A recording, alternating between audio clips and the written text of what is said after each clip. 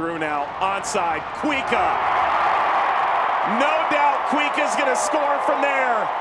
It's a fourth for the Thorns.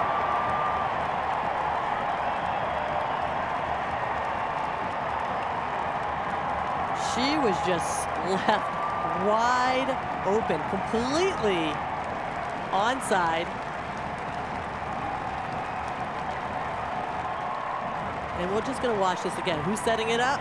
None other but Smith with that first pass to Moultrie. And this is what the Thorns do, right? They're constantly shifting the defense. Brilliant finish. Nothing McLeod could do on that